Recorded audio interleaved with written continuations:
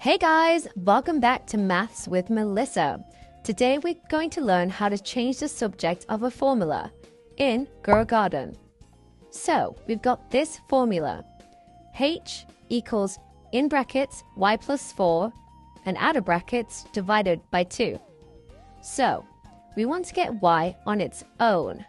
So step 1, get rid of the divide 2 by multiplying both sides by 2. Because we changed the division into multiplication. Now, it's 2h equals y plus 4. Step 2. Move the 4 over the equal sign.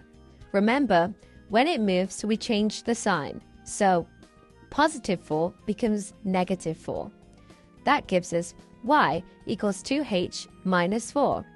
And that's it. Y is now the subject of the formula. Your turn. Make P the subject. The formula is m equals 5n plus 2p.